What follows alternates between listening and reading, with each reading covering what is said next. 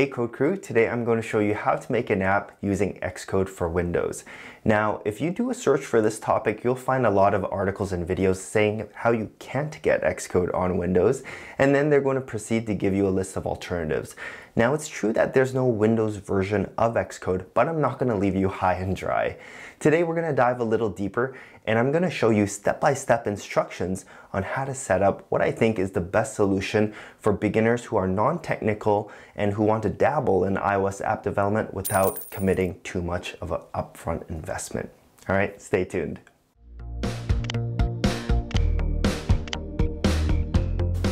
Welcome to Code with Chris, the place to be if you want to learn how to make an app. I'm Chris, and I hear that you want to learn iOS app development and you're using a PC. Well, you're not alone. In fact, the most trafficked page on CodeWithChris.com is my article on Xcode alternatives on the PC. In fact, I get questions about how to run Xcode on Windows every single day. So in 2019, I decided to dive a little deeper to figure out what's the best solution for Windows users. And what I found is that there is no universal one-size-fits-all best solution. Instead, the best solution depends on what your goals are and how technical you are. For example, if you're 100% committed to doing iOS app development, then I would say go buy a Mac or go borrow someone else's Mac or get access to a Mac computer lab. There really is no better way to do iOS app development.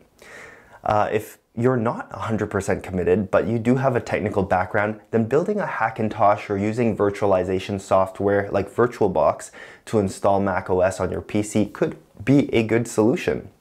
However, I know that a lot of my audience are non-technical beginners who aren't sure if iOS app development is for them yet, and they want to try it out and see if that's something that they like. If that sounds like you, then I would recommend getting access to an actual Mac. Maybe your friend has a MacBook that you can borrow. Maybe your local library has access to Macs. Now, the most important thing is that you can install Xcode on those machines so that you can actually try out iOS app development and see if it's something that you want to do long term. Now, if you can't get your hands on a Mac, the next best solution is to rent remote access to a Mac.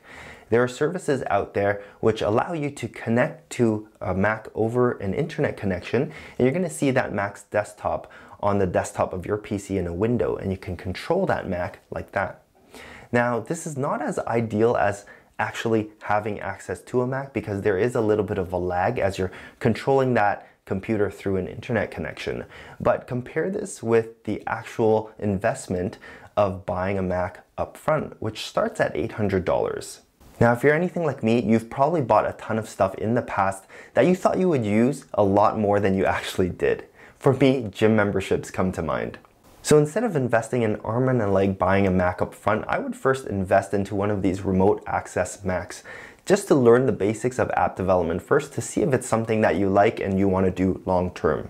The service that I like the most is called MacStadium. It's because they've got the newest Mac and they've even been featured by Apple on stage. So here's what I'm going to show you how to do. Step 1, I'm going to show you how to sign up for MacStadium. Step 2, we're going to connect to your Mac from Windows with a piece of software called TightVNC, which is free. Step 3, we're going to download Xcode. And then step 4, we're going to launch Xcode and build our first Hello World app. The first step is to sign up for MacStadium. Now, they have a free trial, but it's not very long to be honest. I like their service the best, so I reached out to see if I could get something special for you guys. And in fact, they gave me an exclusive coupon code where you can use to get 50% off your first month. That's going to be enough time for you to go through this video, go through my beginner video series where you're going to learn the core app development skills, and also enough time to get a ton of practice in. And by the end of that first month, you'll be able to know if iOS app development is something that you want to continue with, and you can just continue using the MacStadium service or try to find access to another Mac or to buy an actual Mac. And if you find out that it's not something that you like, then hey, it's better than having bought a Mac up front, which then you're gonna have to sell, right?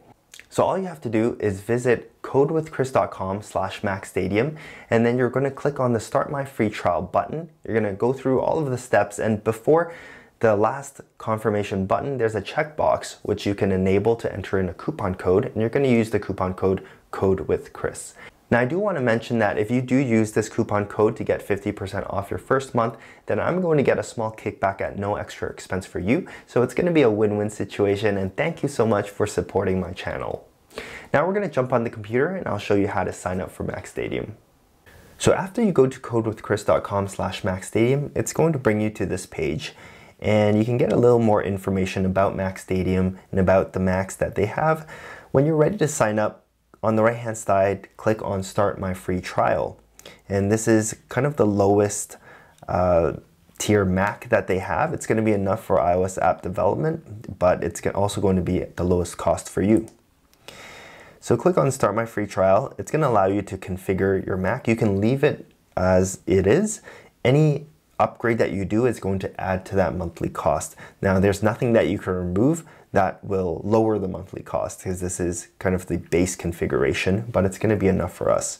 So once you're satisfied with this, click on the orange Start Trial button on the right hand side.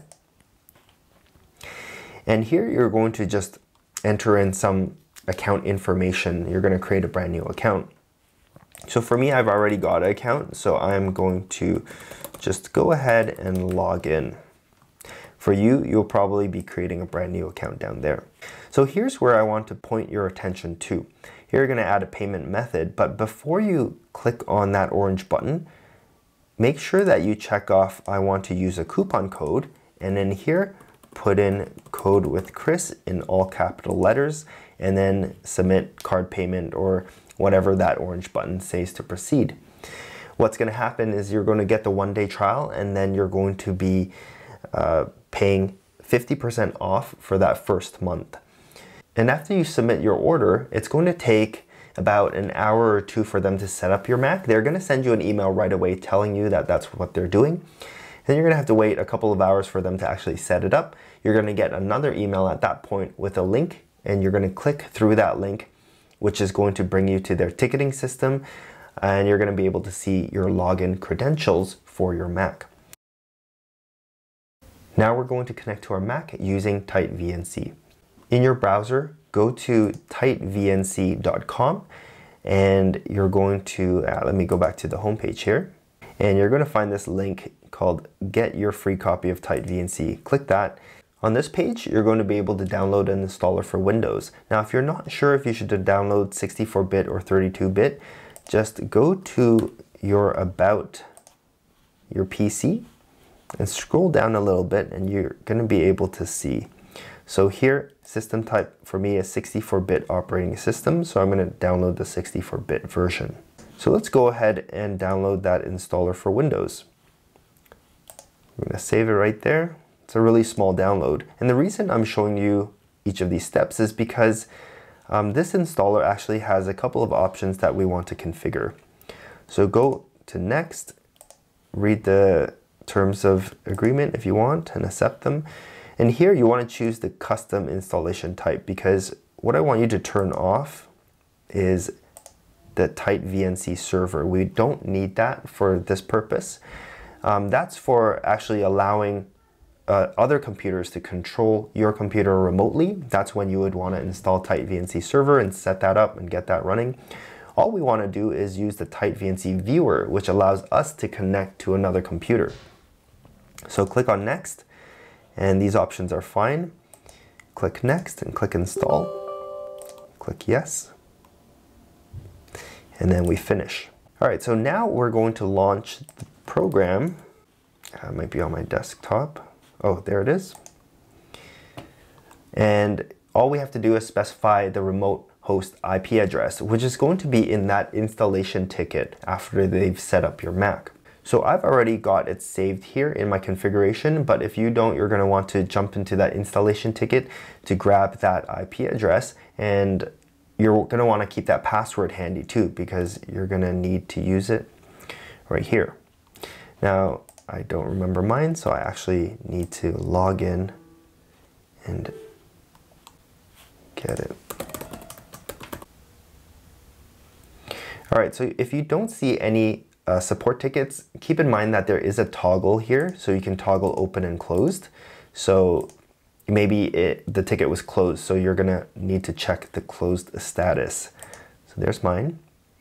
I'm going to scroll up and grab my password. I'm going to copy, and I'm just going to paste it here and click OK. And then it's going to connect to our Mac. There it is. Now, this password for your administrator is the same password you just used to connect to this Mac. And you might try to paste your password right here, but it's not going to work because the password that you copied is on your Windows clipboard, not on your Mac clipboard. So here you're actually going to type it in manually.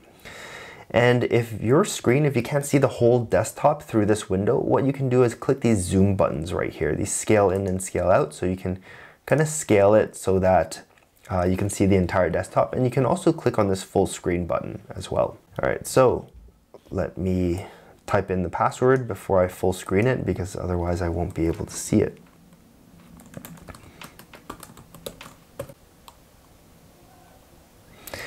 All right, so as you can see, I was playing around on the Mac, but the first thing you'll want to do is actually go into the Mac App Store and download Xcode. So you should be able to see the Mac App Store icon right here, and you're going to click on it. Now you're going to notice a little bit of a lag as you're using your remote Mac, and this is what I mentioned before. You know, ideally you can get access to a Mac so that you can try out iOS app development, but if you can't and you don't want to buy a Mac, this is kind of the next best solution. So in order to download Xcode through the App Store, you're going to need an Apple ID, which is free. And instead of signing up for it through your Mac here, I would go back to your Windows desktop, just visit apple.com, and up here, click on Sign In. And obviously you don't have an Apple ID yet, but there's going to be a link there that says don't have an Apple ID, create one now. So click that and you're going to be able to create an Apple ID for free. And after you have your Apple ID, jump back into your Mac and log into the App Store. And that's going to allow you to download Xcode. So search for Xcode, hit enter, it's going to bring it up, and then you're going to click on get and then install. So for me, it's already open. Downloading and installing Xcode is probably going to take at least an hour, so I would just, go grab a coffee, go do something else, and then come back, because Xcode is quite a large program. So once you've got Xcode installed, just launch it, and you're going to see something like this. And in fact, I'm just going to full screen my window. Take note of this keyboard command to get out of full screen: Control, Alt, Shift, and F. So at this point, we're just going to create our brand new Xcode project, and we're going to do a simple Hello World demo. So we're going to choose a single view application, and you're going to have a little bit of patience working with Xcode through this remote connection, because there is a bit of a lag, unfortunately. But it's still going to give you a chance to see if app development is for you. So I would enter a product name and change some of these. Organization name, you can just put your own name. And organization identifier is what your name would be without spaces. And I would uncheck unit tests and UI tests. Click on next. And then we're going to uncheck create Git repository on the Mac. I'm going to create it on the desktop. Now in this demo, I'm just going to build a basic Hello World app, but if you want a lot more instruction and a lot more teaching, you should check out my beginner video series, because this video is really just to demonstrate using Mac through Windows. So I would go into the storyboard right now, and then we would go ahead and click on this icon up here. We're going to add a label as soon as our view shows up. Is it there?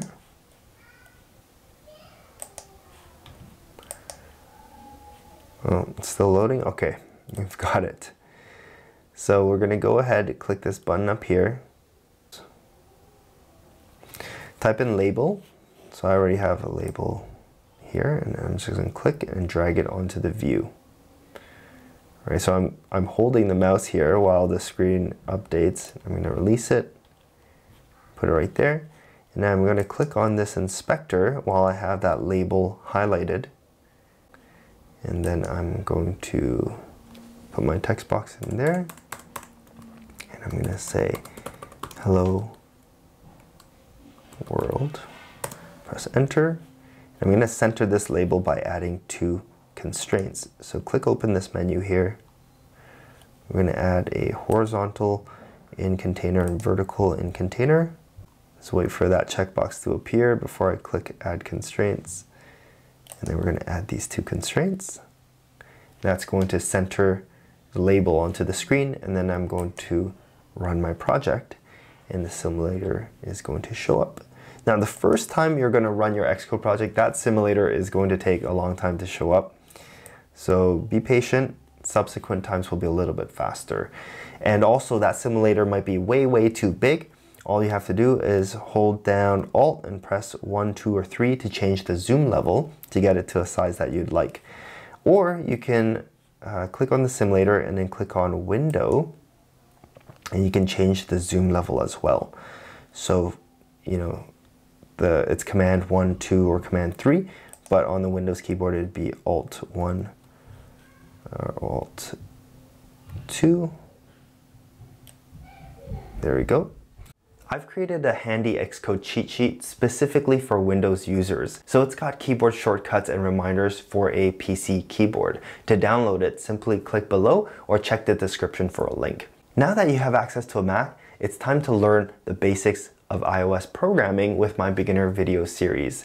It's been viewed by over 1.2 million people and tons of success stories have come out of it. Simply click on the thumbnail and I'll see you there.